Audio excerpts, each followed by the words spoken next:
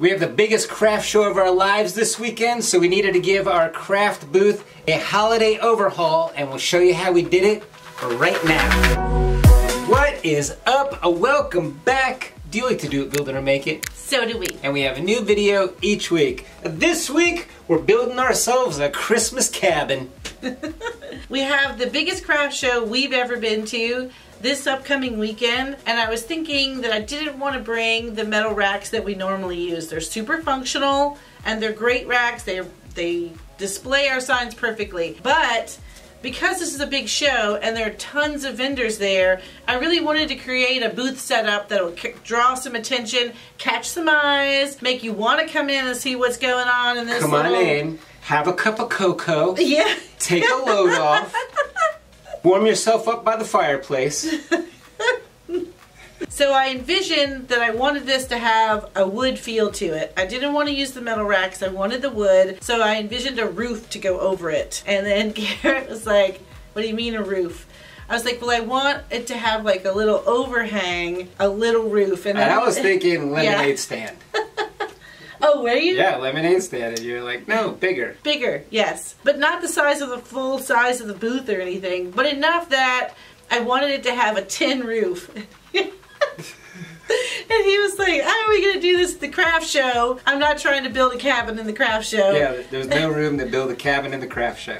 So we designed a lightweight version of what I had in my head. Now, to be honest, I had more in my head. I wanted more slats than what I actually got to build, but we had to keep it lightweight. We had to keep it easy to set up and take down, and it still had to be functional to display all of our signs and fit in our 8x10 booth space. So it's not going to be a real roof. You're not going to be able to really camp out underneath this thing. Yeah. It's not going to be like a hunting cabin. You're not going to be protected from the wilderness or the weather. It's going to be very drafty, and anything more than 5 or 6 wet leaves, you might experience a collapse. I mean, it's going to stand during the craft show, but it is meant to be easy setup, easy takedown. On the go. Have cabin, will travel. Step 1, we're gonna gather all of our supplies. Well, we needed a tin roof. Tin roof! Rusted. Well, it won't be rusty, but it will be light. We needed 4 4x4x8s. These things were super heavy, super wet and slimy. 6 1x4x8 furring strips. A 2x2x8. A 2x4 sheet of 3/8 inch ply. A 3/8 inch plywood strips that we used from our last project, 2-inch screws, 1 inch of 5/8 inch screws, and a metal blade for our jigsaw. Step 2, we're gonna make all of our cuts. We're gonna start with the tin roof. Rusted. We started with the tin roof because we felt like this was going to be the hardest part, and we needed to know exactly what size the frame will be. Now these braces or these clamps really didn't do anything. It still felt vibraty.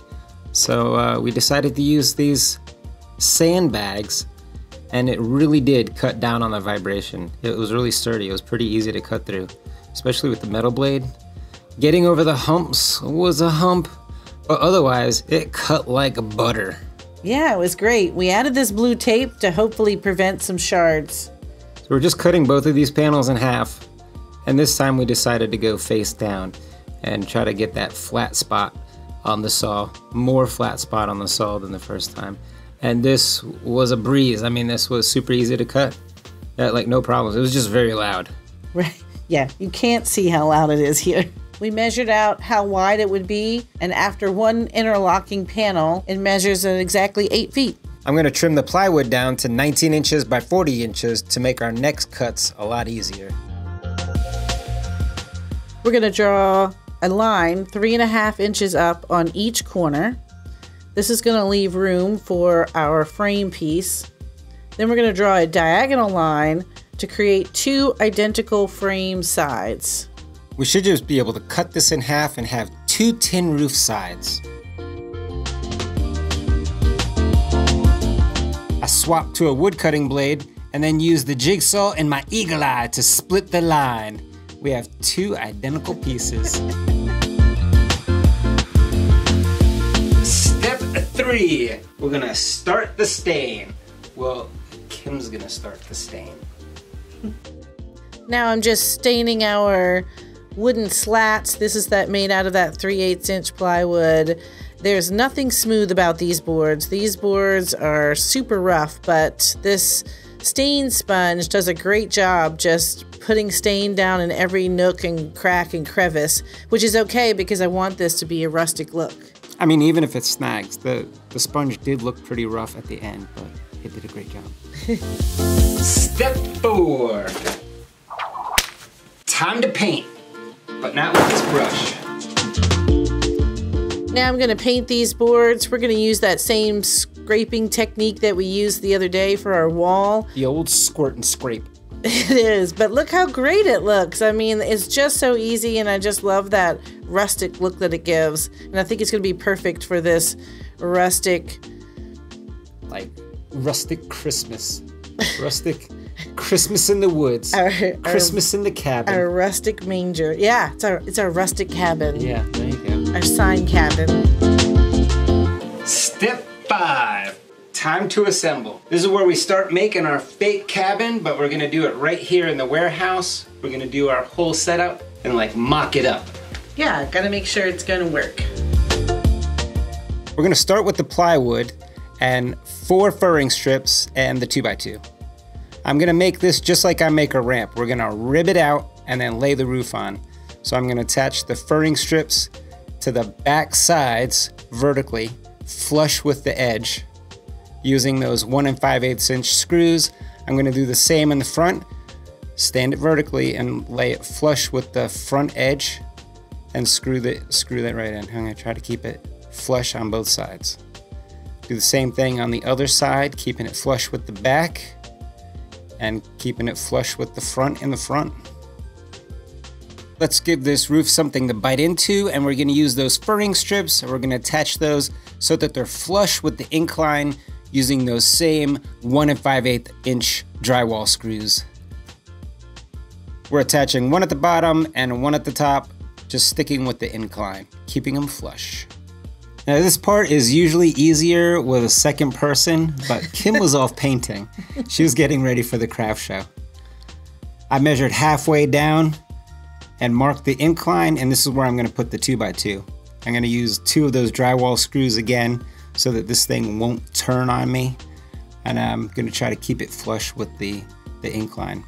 And I'm gonna do the other side also, the right side, same as the left side. Well, pretty impressive though, all by yourself. I'm pretty impressed with all the painting that you did in the time that it took me to build this thing. So.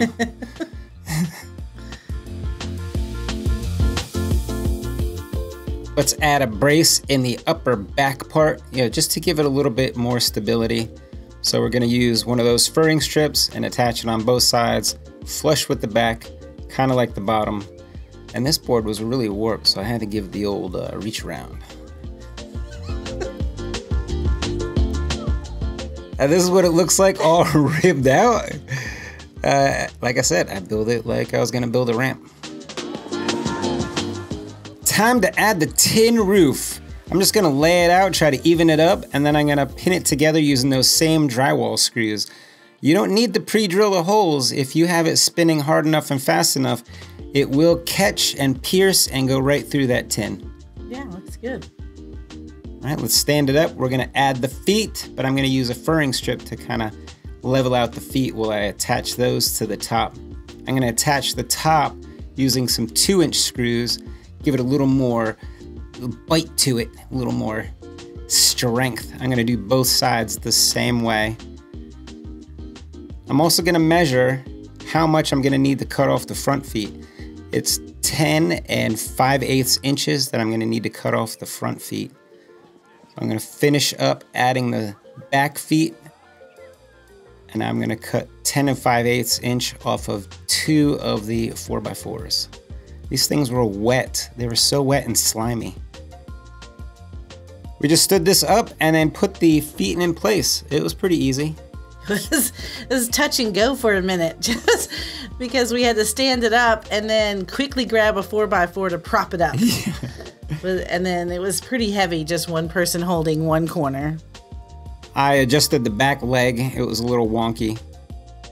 Now we're just going to add the slats. These are going to be dual purpose here. One, it's going to help stabilize the sides. And then two, this is what we're going to use to actually hang the sides on. So we're just putting 3 on each side. I'd love to put them all the way down, but I don't have that many, and I don't want this to be too heavy. I want it to be semi-portable and easy to set up and take down. Now you might recognize these from our very first craft show setup. We built these to display our signs, and we've actually had them in our shop, just kind of sitting in the corner because we stopped bringing them. They're a little heavy and cumbersome. But for this project, they work perfectly to be supports for the end of the slats. They're great stabilizers. They help keep the whole thing steady so it doesn't tip over, and then they'll display our signs just like they did before. And it kind of matches the theme. I mean, we didn't know it, but we were prepping for this years ago. Yeah. Well, and that's the same paint technique. We used the same paint technique back then that we did for the slats. Yeah, there it is. There's our little, our Christmas cabin. It's our Christmas cabin, Kim. Step 6. Let's break it down and pack it up. We'll meet you on the other side.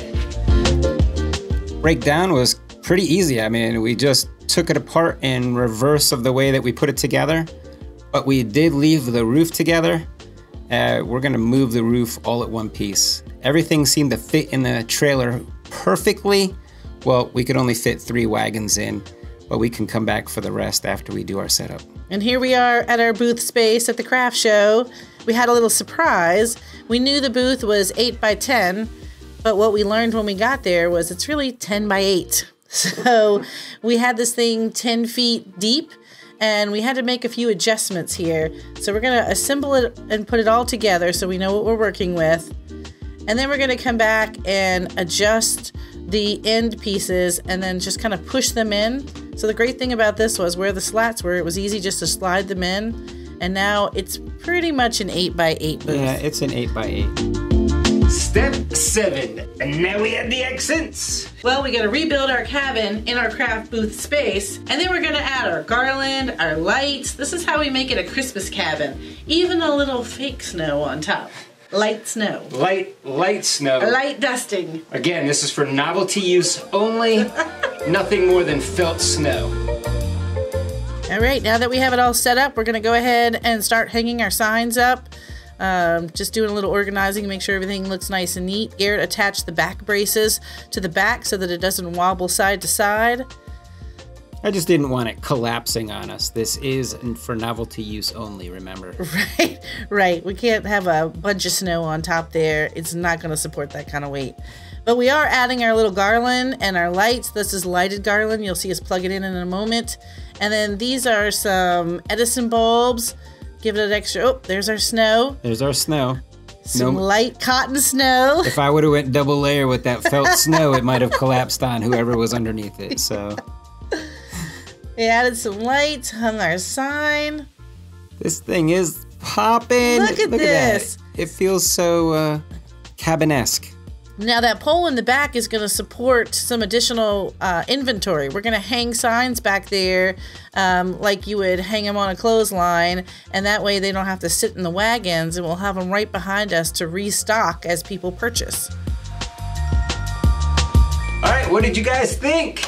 You guys have any advice? Anything that we could have done differently? Anything else that would have helped make it holiday themed on the cheap? Is it overkill? Did I go too far? Looking around at the other booths, yeah, it was overkill. As I looked at some of the other booths, I was like, okay, I wanted ours I did want it to stand out, but oh yeah, it stands out. Yeah, you're gonna come down the aisle and see our little mini cabin down. You're gonna want to come in and warm up. Just warm up next to the fire. You know what? And then when they want that cocoa, the funny thing is, right across from us is a lady selling cocoa. Go over there and get you a hot cup of cocoa. Come back over here. Go over there and get yourself a rocking chair. Go over there and pick yourself up an Afghan. Come on back, and I'll tell you a little story. So after I set it all up, I was like, okay, I get it. Now we've got a cool little wood theme. But I was like, but it needs a door. Where can we put a door? Yeah, she wants a door. Yeah, but then Garrett had a great idea. We do have a cool door backdrop that I think we're gonna hang back there tomorrow, right before the show starts. And then I think that's gonna give it that little like oomph. Yeah, I think it's gonna bring the door sign theme back around. We'll show you on social media. Speaking of hanging doors and hanging with our hangers, we love you guys. We love our patrons. So if you are a part of our patron group and our hangers, we you know who you are. Helen, one of our patrons, has decided we're using the term hangers, so come join us. Hang out with the hangers. Yeah, hang with the hangers on Tuesdays. We we paint new projects every Tuesday live. Testing them out, seeing if they work, see what they look like. Yeah, it's a new design every Tuesday. So join us. Top tier patrons get all the free SVGs. They sure do. All the goods in one of these t-shirts right here. One of these fancy t-shirts. We're about out of time. We gotta head over to our craft booth and finish setting it up, get ready for all of our customers. So we'll see you next Friday, where we'll build it and make it again. Oh, and don't forget about Tuesdays, where we're doing Test Cut Tuesdays, TCT. I'm always on the edge of my seat. If you saw last week's, you know that I'm literally on the edge of my seat. Sometimes I go too far. He fell out of his chair. Do join us, because today is Thursday, craft show starts tomorrow, so keep an eye on our social media. Come and say hello, take a peek at what we got going on. Yeah, come say hi. I love visitors.